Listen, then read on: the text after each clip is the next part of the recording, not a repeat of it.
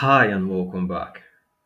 In this session, we'll be talking about remote execution and scheduling, results, and reporting in Scandium.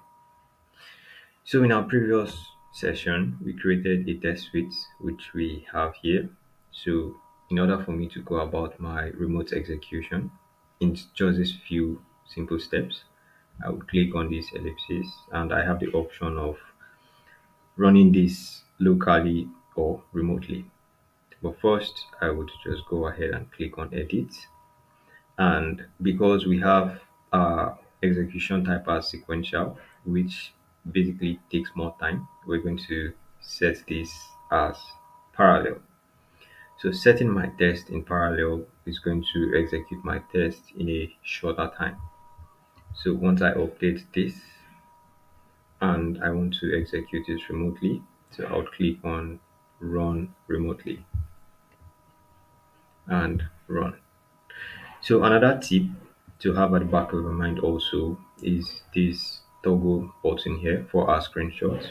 So in order to trim down our execution time the more, we can go ahead and off this. So if we toggle this off, then we're going to have lesser time when we're executing our test. But for now, we'll just leave that on and we're going to watch our test execute remotely.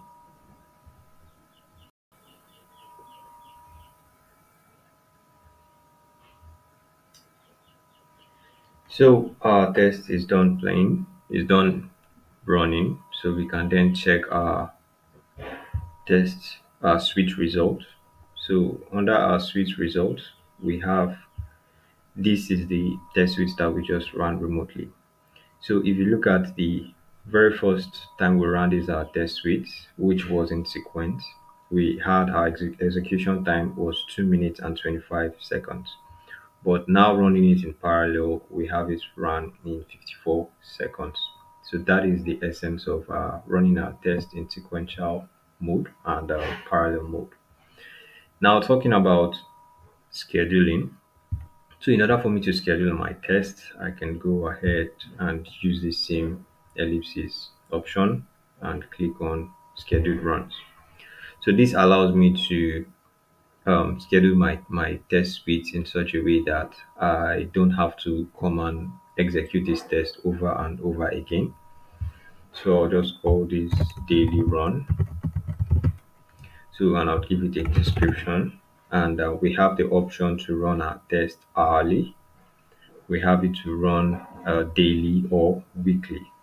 So for the hourly, just like the name implies, the test runs every hour during the day.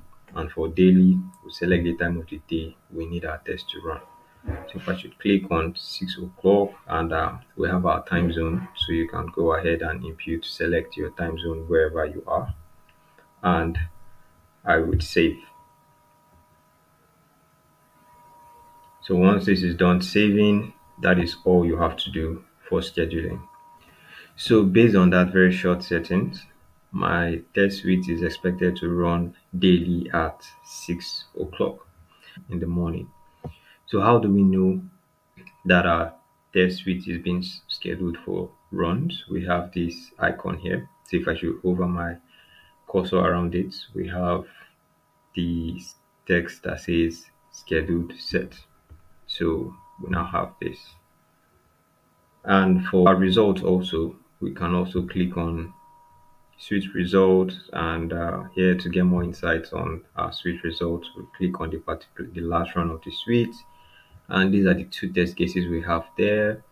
And this is the time it took to run this particular switch, which is 54 seconds. And we have the entirety of it, which is 100% passed, and we have none failing. If you also want to view the test cases individually based on their status, we have passed and we have failed, but at this moment we do not have any failing test. And for reporting, we click on report on our nav bar. So this gives you an insight in for your runs in web and APIs. So because we haven't run any test on APIs, we'll just stick to what we have on web. The the test runs. So we now have 9 of 11 test pass, which is 82% of our test runs.